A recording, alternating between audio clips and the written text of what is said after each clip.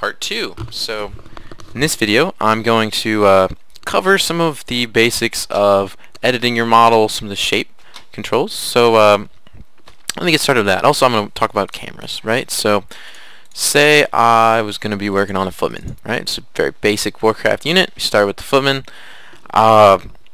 Here I've got it open in the matrix editor, covered in the last video of how to do that.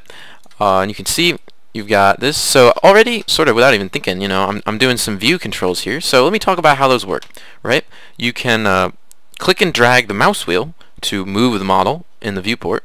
You can also scroll the mouse wheel to zoom in. So like if I was going to work on the footman's head, I could scroll to zoom in, and it'll zoom to where my mouse is, and I can mouse wheel drag to get to that head to be able to edit it.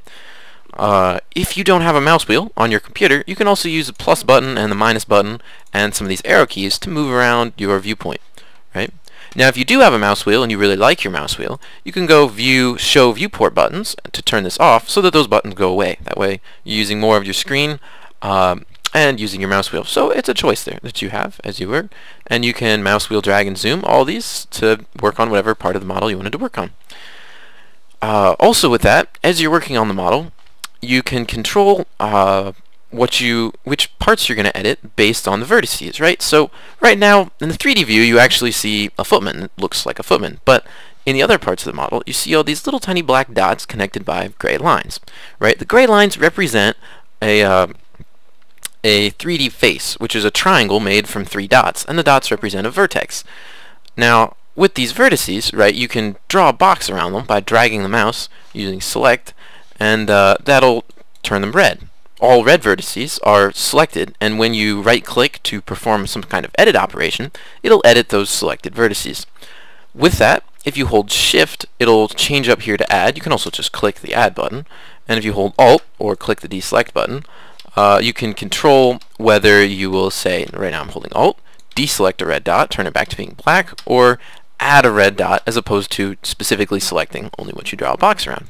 By doing that, you can grab several dots, pick what you want. So like say I have this footman's little ponytail right here, right? I've just selected all of the dots in it, right? I could right click to perform a move operation based on which operation is green. The green is the right click operation, and I can drag around that ponytail, say, or if I moved it and then I didn't like where it ended up, you can do edit, undo, move, and that'll put it back.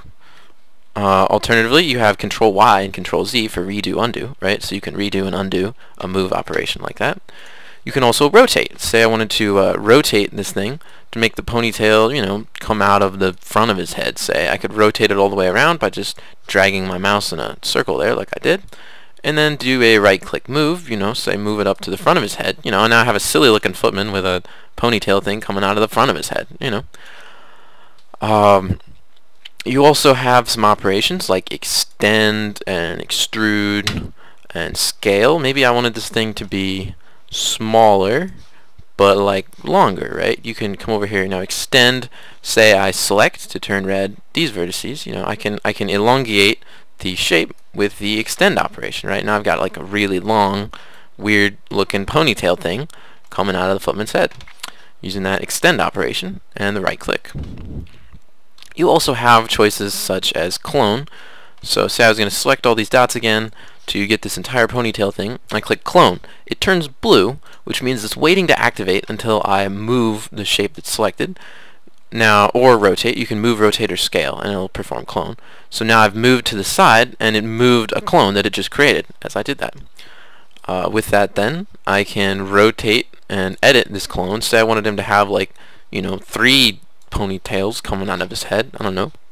You can clone and rotate again, or move, to create that cloned version of that shape. And now my footman has 3 of these coming out of the front of his head. Now say I was looking at this and I suddenly decided, gosh, I really don't want them coming out of his head. Maybe I actually liked it in the back, even though I like it longer. You can select all of them using shift select right now. So I'm doing another add to select those and rotate them back around, say, and move it back to the back of his head. Right now I've got a footman with some crazy looking dreadlocks. There you go.